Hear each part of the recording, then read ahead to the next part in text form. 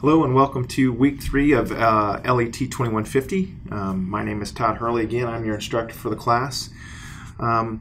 This week we're going to just have one chapter in the book. It's going to cover some map basics, GIS. So the reason we're doing one chapter this week is because we have a quiz on Thursday and Friday. So don't forget, remember you can take the quiz anytime during that Thursday and Friday time period. So please make sure that you get that taken. Take a look at the syllabus, so if you happen to miss that, you know what steps you have to take in order to contact me and to reschedule makeup. So let's go ahead and get started right into this week's chapter. It is chapter 5 in Police Technology by Raymond Foster. So let's go ahead and hit the slides here. First of all, the assignments. Again, assignments are posted on Blackboard. Hope by now you understand that, but this is a common theme in the beginning of all the slides that I have. Again, the icons that you'll see for the particular assignments, the opposing faces represents the discussion boards. This week there are no discussion boards, so you have the week off when it comes to that. So just to let you know.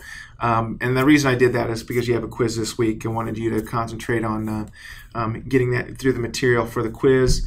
Make sure you know where the material, the information is for the quiz as well. Some of the learning objectives in this particular chapter, we're going to talk about basic parts of a map and how they're used.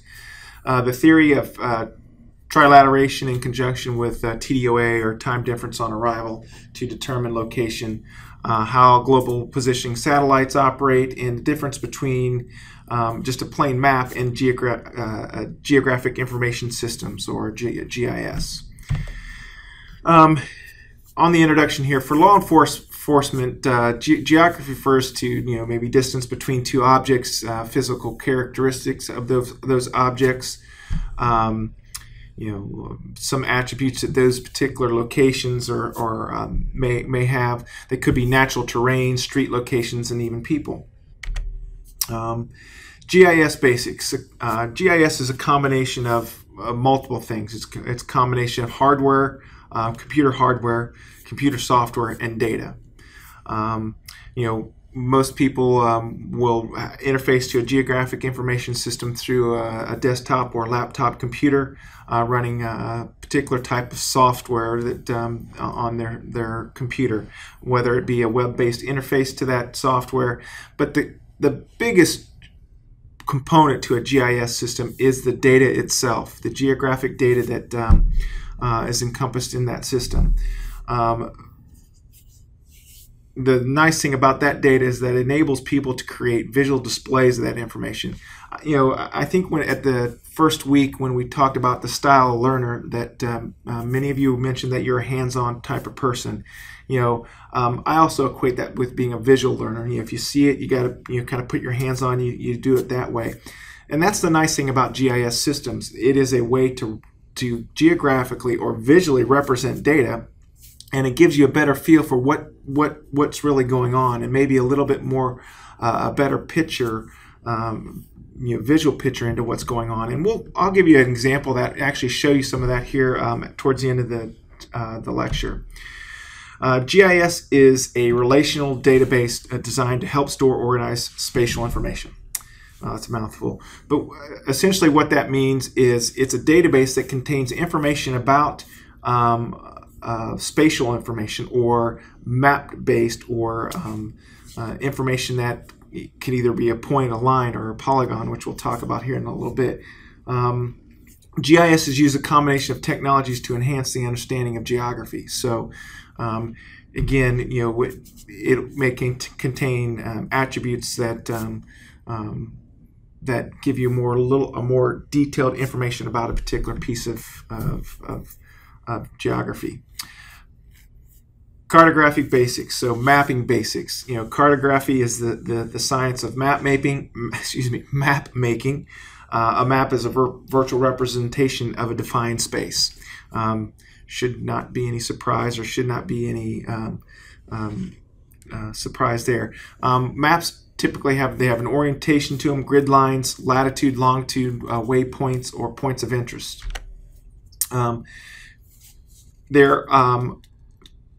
Probably the biggest thing that we'll look at, and that is evolving to geographic information systems, is, well, I guess not evolving, but is a part of geographic information system, is most information is referenced to a lat and a long or some sort of reference system, whether it be a state plane reference system or other reference systems. The biggest way we kind of determine that, and the process used to determine that, is called trilateration. It's the foundation of most AVL systems. Trilateration is very similar to triangulation. Triangulation, may be used cell signals or RF signals to triangulate someone. Trilateration is done to the same principle. So let's look at this example here. If you are 25 miles from Joe's house, you're somewhere on that circle. So if you're exactly 25 miles, you'll see that you're somewhere on that red line. Now, if we add a second point to that, so if you're 25 miles from Joe's house and also 15 miles from Bob's house, you are at one of those 2 points where these two circles overlap. So either at the top of the point, or the top point, or the bottom point. Now, if you add a third distance to that, so say you're so far from Jane's house, we can pinpoint where you are by the intersection of all three of those circles. So that's how trilateration works. Global positioning satellites, GPS satellites, there are numerous ones in the sky. So if you've ever had a GPS device, you'll say searching for satellites. The more satellites that a device can pick up, the more accurate it can be in terms of using that to perform the arithmetic functions of trilateration to give you a determination of where you are, and also to give you a lat and long, and so that it could be plotted on a map or whatever.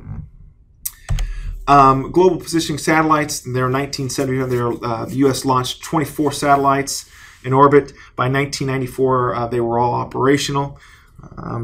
They completed the Department of Defense Navigation Satellite Timing and Ranging System, Navistar. Global positioning satellites, the GPS system uses trilateration, which we kind of went through there, and TDOA, or time difference on arrival, to give precise location.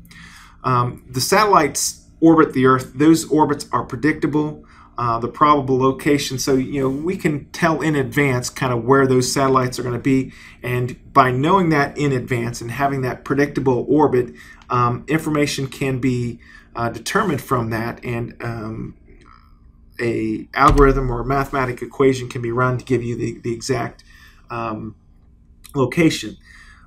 Radio waves travel at the speed of light, and that's a constant speed. So by measuring the time it takes a radio wave to reach a receiver, we can calculate the distance from the source of the receiver. So using those two principles, trilateration and TDOA, with again, like in the example there, with three signals or three sources, we can use that to determine a more precise location. Global positioning satellites, the job of monitoring stations, the master control system is to tracking the satellites, detect deviations from predictions of orbits. So they have a system in place that monitors these GPS satellites in order to determine any drift, any kind of effect or deviation, and they update that information every 6 hours. And here are some of the possible errors in GPS systems or GPS satellite systems. Orbital deviation. So if for whatever reason satellites will drift, and that's why that almanac is updated every 6 hours to account for that drift. Clock drift, correction by TDOA. Then there's also atmospheric conditions that can affect the transmission of the signals from the global positioning satellites. So let's get back to GIS and talk about how some of that information, GPS information, mapping information, can be used in geographic information systems. Geographic information uses one of two alternate methods, UTM, Universal Transverse Mercator, or state plane coordinates to reference data. UTM, Universal Transverse Mercator, divides the world into 60 zones, each zone containing 6 degrees, so 6 times 60 is 360 degrees. That gives you the whole spectrum around the globe. The location of an object is measured into meters from one of those corners and zones and longitude. There's also the state plane coordinate system. Some of the data that is available, commercial-based data as well as governmental-based data, it will be available in a state plane coordinate system. That data then you can do a projection that would map that to a lat and a long as well. In GIS system, the features objects.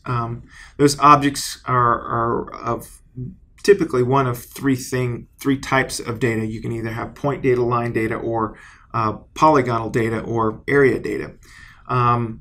We can analyze a lot of information about a location, specific information about its object itself, and also analyze information about the relationship to other features mapped in a GIS system. And so, again, after we finish the PowerPoint slides, I'll show you where that becomes a little bit more relevant, and what that means to say, okay, I'm looking at how this data, where this data occurred, but how is that in reference to other things? How is that in reference to schools? How is that, what subdivision is that occurring in, or do we have more in one area? Is it near a commercial district? So again, I will give you a little bit of information about that. Again, I mentioned there are 3 kinds of data contained in GIS systems. There's points, lines, and areas, or polygons. A GIS system is a combination of all those. A point, example of a point feature might be, here's where the location of the police department. That would be a point. A line data might be a road or a segment of a road. And then area data or polygonal data might be jurisdictions, city boundary, police districts, historical areas, those kinds of things that are area or are a shape-based thing. The final feature or areas are polygons. Areas are defined by a continuous boundary that surrounds a certain feature. Zip code, city limits, as I mentioned before. A discrete site, a specific location can be a park, a mall, a housing project. So what makes GIS different from traditional maps is the ability to add additional information to a feature. So, I mentioned that one of the types of features is a point feature. So, say for instance, that point data is a police department. Well, in that police department, you can add attribute data that might give you the address. It might give you the number of people that are located in the building. Color, size, different things that would go along with that particular point. Same attribute data can be applied to line as well as polygonal data or area data. So, on a lot of those different features, you will have subsets of information or tabular data that's associated with an actual point. Hope that makes sense. Image data is a third type of data found in maps created with GIS technology. Aerial as well as scan photography. So aerial orthophotography, is one that's commonly used. Scanned photographs. Tabular data can be parolee address information, and image date, photograph of parolee. So a lot of that can be attached into a GIS system as well. GIS do not contain map or graphic. They create visual representations of relationship or relational databases. In other words, what we're talking about is events entered into a GIS must be geocoded or referenced somehow to the map. So typically addresses, Latin longs, accident data now, and most of the state is requiring a Latin long. So if an officer comes and fills out an accident data, one of the items that he has to put now in is Latin long data to 4 decimal points. So it's something that there has to be a geocoding process or a geocoded determinant of where that particular attribute or incident occurred. Basic street address information for GIS applications can be obtained from a couple different sources. There's commercial sources as well as governmental sources. Data on crimes and specific locations is usually input by the agency. In our case, that's information that's gleaned out of all the reports that get entered into our records management system, something that we'll talk about here in the coming weeks. The final part of GIS process is the application of GIS tools for display and analysis of the data. Pin maps using different symbols for different events. And I will go over that. I'll pull up some examples of that so you can have a better idea for that. AVL. When we start talking about maps and stuff like that, we've talked about GPS. AVL, or automatic vehicle location, is something that is used very commonly or more often now by most law enforcement agencies. Again, I'll give you an example. I'll actually pull up a live map of our agency to show you how we use AVL data in our dispatch center. It gives the dispatchers a quick glance look to see where an officer is, what they're doing, some status stuff as well. So that is the slide for this week. One thing, like I said, I wanted to show you a couple examples of geographic information-based systems. Let me hit escape here, and I'm going to minimize the PowerPoint slide. The first one is, this is an example of what we call our CrimeView dashboard. It is a daily updated tool that allows us to look and see how information can be referenced to a geographic area. I'm going to pull up this particular map here. It is priority calls for the last 30 days. It shows you the different records. We have different symbology here. We look at the legends. You can see that the different symbologies or different symbols mean different things. I can click on a particular item and it's going to tell me that that was a B&E in progress alarm at that particular address. So it allows us to look at the data that we've collected or that has occurred over the last few days, and you can, or a few days, I think it's the last 30 days, and you can get a feel for where things are occurring and what and how they're occurring. Let me pop back the legend here.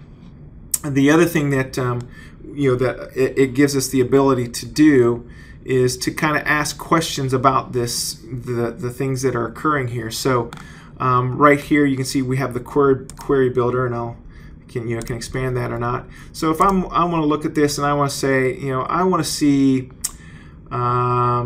maybe all the burglary calls that we've had, and I'll just go ahead and go there, and it'll pare down the information for us.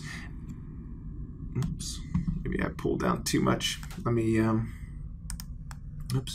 go back here, and I'll actually choose, instead of a burglary, let's go with let's go accident. Then you can see some of the where these accidents occurred. If I wanted a little bit more detailed information on that accident, I can get, okay, this occurred at 3984 Broadway. It was an auto accident. 10-5 is an injury accident for us. So it gives us the ability to ask questions about that and see where those things are occurring, see the frequency of where they're occurring. It pared down the 300 some records, you can see over here, down to 23. So again, the GIS system gives you the ability to have a visual representation of some of the things that are occurring there. If I go back to the dashboard here, we have different looks of these. One of the things that we get here is, maybe a little bit better, quick glance at, okay, here's some of the things that are occurring, some of the numbers of those things. We saw that there were 23 accidents. We can look at, the day of the week. When, if we having a spike during certain time frames, more so than others, we can look at that. We can also look at the time of day. So we know that, later in the evening, we tend to have more occurrences of those types of incidents. Then we can also look at the tabular data that is behind all this. So, again, geographic or a visual representation of the data, to me, is a lot more handy than just the tabular chart. And then we can also get a temporal grid, and what that is a combination of day of the week and the time and frequency. Then that gives you a feel for the brighter the color, the hotter the color, the more frequent the occurrence there. So this is one system that we use. We've rolled out, and it gives the different people that are looking at information the ability to look at information in different ways and try to determine how, one, they might take this strategic data or this data, and make strategic decisions based on that. Manpower, maybe we change how we patrol in certain areas. So the crime analysis piece of this, or using GIS systems, is really important with that respect. The other thing that I wanted to show you was also a quick look. Again, this is, we were talking about AVL. Right now, this is a live snapshot of the calls that we have going on in our city. Let me kind of scroll down here a little bit. This display will show, pull back up here just a little bit. The bottom is the actual list. Get back. There we go. And up to the top. But this is the, again, geography of our city. You can see that there are, 5 different green arrows there with unit IDs next to them. B65 is, Officer 65, Badge 65, Badge 28. S8 would be Sergeant 8. And then there's one there that doesn't have the unit ID in it. But then we also have calls in there. So if we look at this screen long enough, you'll see that there are icons in here for cars and that, but you'll see that those are, the arrows indicate the direction of travel of that particular unit. Then there's also some calls in here. We can look at this call right here. It's 9450 is the last 4 digits of that call number. It's a 23Z. It's a school zone. Officer 28 is there, and he's on scene. So it's a status. So again, AVL, information or AVL based data is important. And this screen actually is displayed on a large LCD panel in the front of the CIC, so supervisor dispatchers can look up at it, and it's constantly being displayed, and it's a view of that particular AVL data. Again, we take GPS data that's fed back from the cars, associate that with our CAD or our dispatching information, and it gives us kind of a screenshot of what officers are doing and where they're at. So again, kind of a real application of GIS and mapping data and AVL data to kind of wrap it into one, so you can see an application of that. Also, what shows up on here is when we get 911 calls, whether they be wireless or wired calls, that information will show up here. In the next week or two, I'll put up an example of cellular technology and how passing 911 or GPS Latin long data with your 911 call and how important that is. So I hope that has made some sense. Remember, again, this week is quiz week, so don't forget about that. Quiz Thursday and Friday. You can take it anytime during that. So shouldn't take you very long. I think I give you an hour for the quiz, and if it takes you longer than 15, 20 minutes, that just means you didn't do your reading and you have to dig for those answers. So make sure you reference your reading so you know where that material is. If you have any questions, feel free to email me, contact me. That information again is on Blackboard. And look for, I may do a SI, an online chat the night before the quiz. Look for information on that. That way, if you have any questions, specific questions you want to ask, you can come on and log on and ask those questions, or just sit back and look at some of the other questions that I'll pose if there's not a lot of questions generated. So hope you have a good week, and let me know if you have any questions. Thanks.